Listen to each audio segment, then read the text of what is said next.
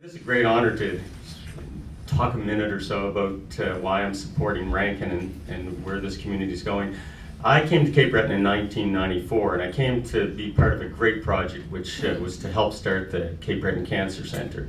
I remember the inspiration behind it was a lady named Jean McPhee. She's a local nurse from Cape Breton. She said, "Ron, you got to come for 2 years. You can get it started in 2 years."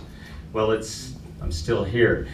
And I'm here for a couple of reasons. One obvious reason, is that Cape Breton its geography is beyond beautiful. I mean, we've lived all over the world, and this is unparalleled, I think.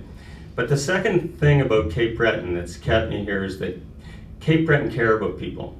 They care about their cancer patients. Cape Bretoners care about their musicians. Anybody who took in Celtic Colors can tell how we care. Cape Bretoners care about affordable housing. Cape Bretoners care about environment. Cape Bretoners care, and Rankin MacSween cares.